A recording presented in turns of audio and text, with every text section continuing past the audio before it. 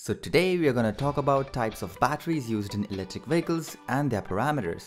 The three types of rechargeable batteries recognized by automobile manufacturers that are suitable for electric car use are lithium-ion batteries, nickel-metal hydride batteries, and lead-acid batteries. So let's start with the lithium-ion battery. In the early 1990s, lithium batteries came into the commercial. Holding an elevated energy density unlike most batteries, these are unlikely to lose their charge when not being used. This is a feature called self-discharge.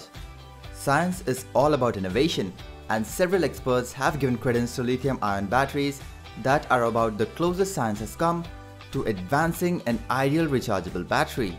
This type of battery is the finest choice for powering electric cars of the imminent future. Although these batteries are prohibitively expensive, but still are the most frequently used batteries in electric vehicles. This probably stands to be their biggest disadvantage. Their production costs are known to be 40% higher than of nickel batteries. However, all-out research on the technology behind the battery has led to a decrease in production cost. The lithium-ion battery is 1/3 the weight compared to the lead-acid batteries.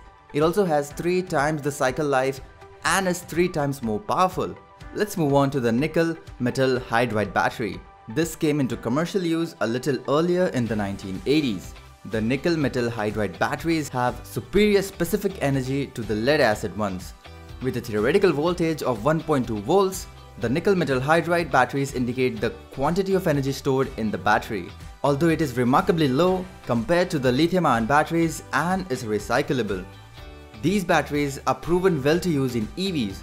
You can expect your car to run over 100,000 miles with these batteries and an average of 5 to 7 years of battery life. Regarding their use in EVs, the disadvantages include low charging efficiency, self-discharge up to 12.5% per day at room temperature, and the heat generation rate during fast charging and discharging. Now let's move on to the lead-acid battery. These are the oldest type of batteries, formulated in 1859 and still being used. They are recyclable, they hold a mild solution of sulfuric acid and are a kind of wet cell battery. Lead-acid batteries come with the advantage of being priced at a cheaper rate and have been in use for years.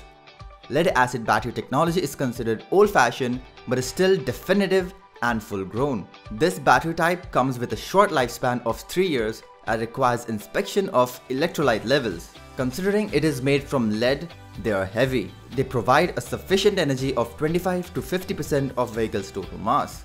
Now that we have gone over the battery types, now let's see what battery parameters are to be considered. Chemical reactions generate electrons, and there are various chemical reactions used in commercially available batteries. Most alkaline batteries are known to be disposable batteries. To avoid the constant replacement of automobile batteries, they must be rechargeable. Since you want the best for your EV application, these are the parameters you should be considering before picking up your battery type. Number 1. Lifespan. Various factors influence the life cycle of a battery.